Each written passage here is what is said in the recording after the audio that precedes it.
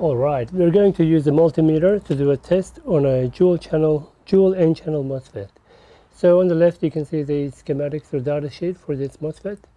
This is a working one, pulled out of another working laptop. This is the E6930. Alright, so pay attention to the data sheet, as this one is silicon based diode. So what we're going to do before working on any MOSFET that is pulled out of another system is put your finger on it, short all the pins. Make sure it's fully shorted. That's rule number one. And multimeter in diode mode. So there is two gates. We've got gate 2, gate 1. So low side MOSFET, high side MOSFET. So what we're going to do first, oh, by the way, this one, the S1 and S2 are interconnected, so it should make a beep. Good. Now, I'm going to test whether the source and drain of this MOSFET are open or not. We can see there's a voltage drop, but no beep. That means it's off and it is good. Now to test the other way, no voltage drop. That's a good sign. Now to open this side of the MOSFET with the probe that is positive and the negative probe. So negative probe goes into source and the positive will go to the gate. Hold it for a couple of seconds and this will now open this drain to source. You can see, you can hear the beep. Now I'm going to reset it again. Hold my finger on there.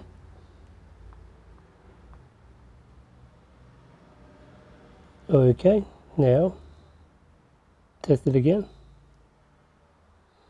It's closed. Good. Now to test the gate, ideally use red on the source and black on the gate. We don't see any voltage drop. And here, no just a voltage drop, which is fine. We did a test before.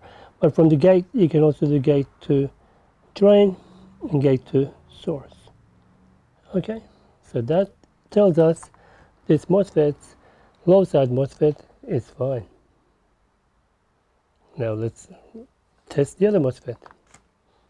The other MOSFET, so this is a dual channel. Here we go. So same thing before. This drain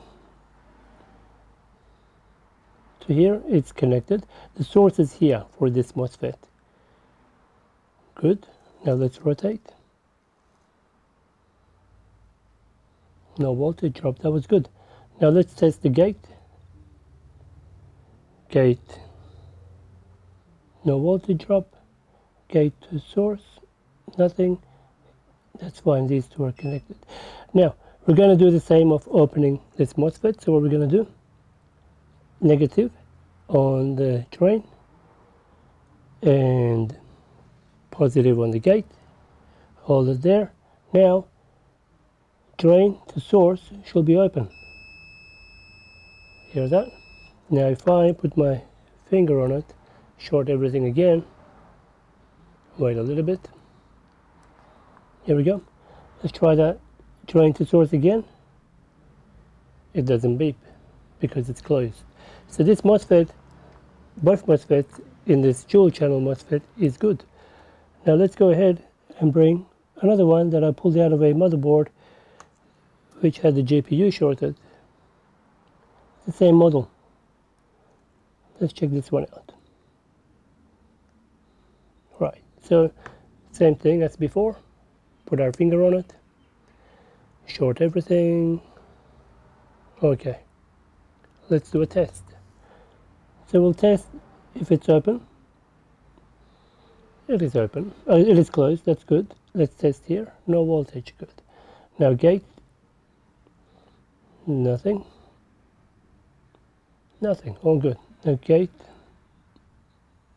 Here. Nothing. Great. So that low side MOSFET is good.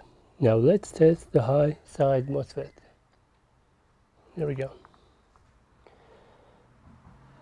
Drain to source. It's open. How come? We didn't even open it yet. Let's reset it again. Keep our finger on it.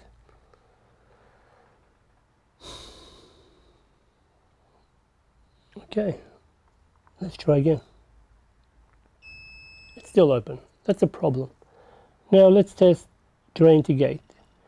That is a big voltage drop, and that is a short. And the other way around, it will be the same, of course.